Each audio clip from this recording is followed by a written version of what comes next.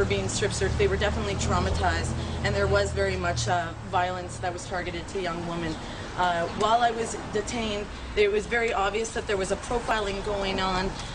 It was primarily young people under the age of 25 who don't know their rights or who have a less knowledge of their rights, who were being told all kinds of different things.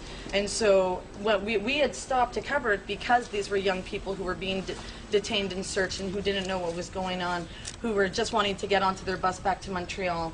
And despite having my press pass on me the whole time, it was quickly ripped off of me. I was throttled down, and then next thing you know, I was being cuffed and put in